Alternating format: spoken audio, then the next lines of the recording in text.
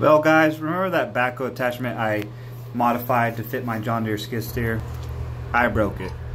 This pin right here I sheared off from all the pulling power this thing actually has when we're grabbing a hold of those big rocks in the clay soil.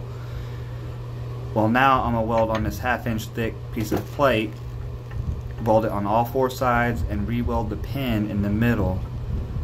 Put some really heavy duty welds on it. As you can tell from this video, welds on all 4 sides of it, and the pin, painted it black.